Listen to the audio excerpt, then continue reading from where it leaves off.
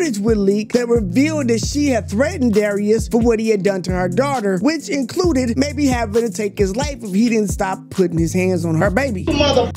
Where's my baby? You better watch out. You might get a bullet in your mother. And that subsequently got Jackson's mother involved, who messaged Sharon and said that she was going to go to the cops. Sharon responded with some examples of Jackson's behavior and said that his mother was complicit in what Keke had gone through. And if she's telling the truth, and if Keke's telling the truth, she's absolutely right. These people knew that this guy was a monster and knew what he was doing to their daughter, or to this woman's daughter. It didn't stop it at all. But going back to the video of the threat, this recent revelation has people thinking that this is Darius' attempt to turn the tables on Palmer and make her family and subsequently her look bad. And time will tell if that works in his favor. In the meantime, though, the court has demanded that he turn over his firearms because in the filing, it was stated that he would threaten to harm himself with guns if she ever left him.